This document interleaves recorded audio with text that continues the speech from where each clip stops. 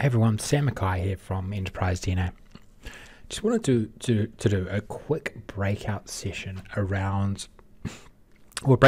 from a recent Enterprise DNA Learning Summit, where I covered some sort of cluster insights in depth, and I wanted to showcase here specifically how I actually created the visualizations. Okay. So I've gone through some formula techniques around clustering before, so I definitely look those up inside of Enterprise DNA YouTube channel or on the blog, and so you'll see some formula techniques here. But what I wanted to show you here was a bit more specific around the visualization aspect here, because I wanted to I guess what I wanted to show in this report was clusters over time, so comparisons, right? And so just what I've done here is I've tried to highlight how growth through time. So what was the growth from last year to this year for a particular for particular products, okay? And so if you generally just utilize pretty simple visualization techniques and don't add some additional value around clustering in your, say, scatter plots or something like that, check out how plain your visualizations can be. Right, so you see how this doesn't, this is just a whole range of different products and doesn't actually showcase us or add any color around what is actually going on there. So this is where I feel like you can add a bit of value. And so what I did, I used this dynamic grouping technique. And so I can actually look at clusters. I can have a look at my weak customers versus my average customers and my strong customers. And I can see, okay, well, and this is growth we're talking about here. And I can see, okay, well, this is actually products as well, not customers. I can see that my strong products, they seem to be clustered around with profit margins, my strong growth, profit margins around the, say, 40 to 35%. And they also have, sales of on average sort of about 500,000. My weak customers during this particular time frame, they are obviously all more to the left-hand side here, but they have a very wide and diverse range of profit margins. So far more interesting type of so much more insightful, right? So it's something that you can sort of talk to, if you're in a meeting or engaging with your stakeholders on this sort of stuff. But what I've also done here is I've used a few visualization tricks. Okay, so what I've done is I said, okay, well, what I want to do is I want to look in this visualization here. I want to look at one time frame, but I want to see how things change up in a different time frame. Okay, and so all I have to do is I've got the selections all made up, and I can quickly select around here, and I'm able to individually see how this changes, right, per year. Now what I've done here is I've strategically utilized edit interactions up here, okay? And so what I've done is I've said I don't want this particular filter here to change anything down in this visualization, or in this visualization, or in this visualization, or here. And the same can be said for this filter that we can use here. And I've done exactly the same thing for here. I've said for this visualization, for this slicer, I don't want to be able to change anything else in the report.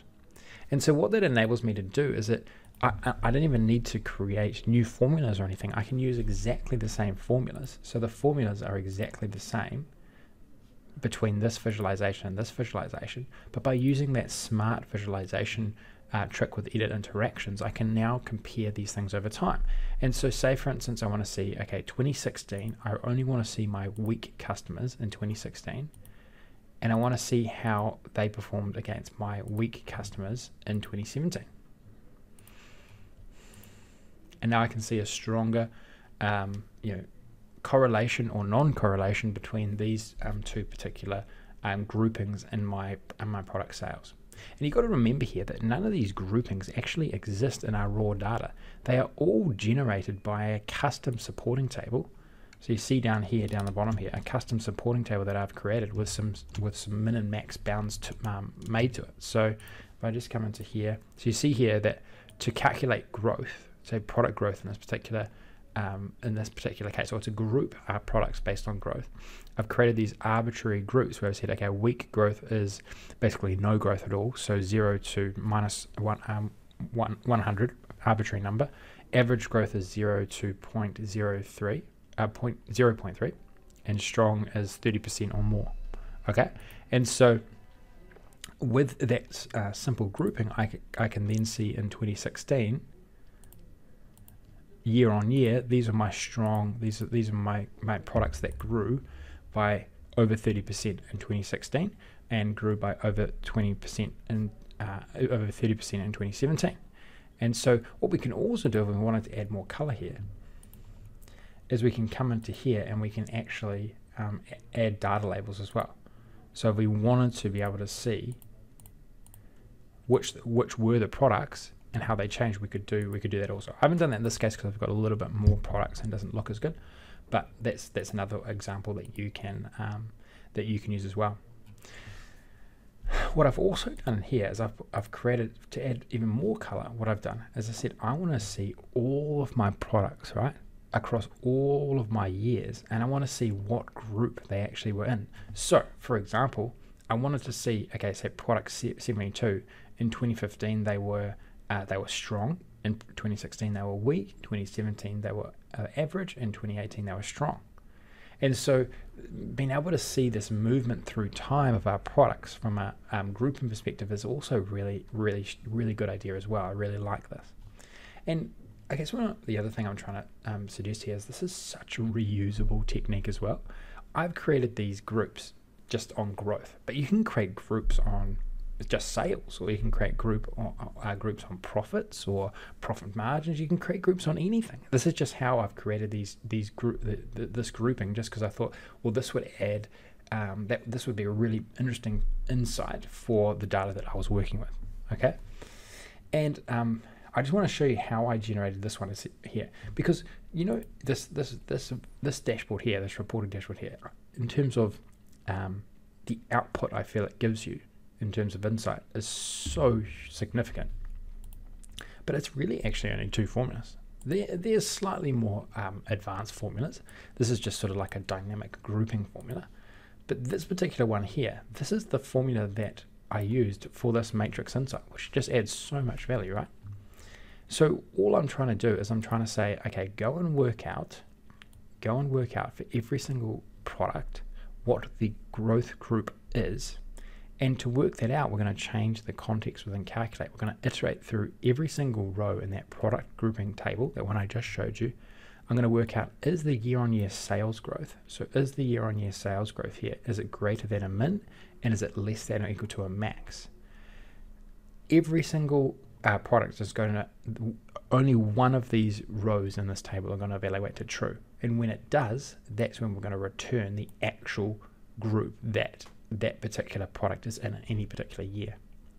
And then all the other filtering gets done for us in terms of the matrix. So we've got a product context here, or we've also got a year context up the top here. And that's what generates the difference in growth group for every single year, because the year-on-year sales growth changes for every single year. And so this gets redone at every single year for every single product. Okay, so just wanted to highlight two really good things here. This was a very short breakout from a much detailed Learning Summit session that went for about sort of 50 minutes or so. But just wanted to highlight the visualization things there, and how by utilizing a few of these tips and tricks inside of Power BI, you can actually, really generate a huge amount of insight in just one reporting page. Okay, definitely throw the video a like if you enjoyed learning about this one. I love this technique. So hopefully you do too and can find a way to use it. And don't forget to subscribe to Enterprise DNA TV. Okay, take care.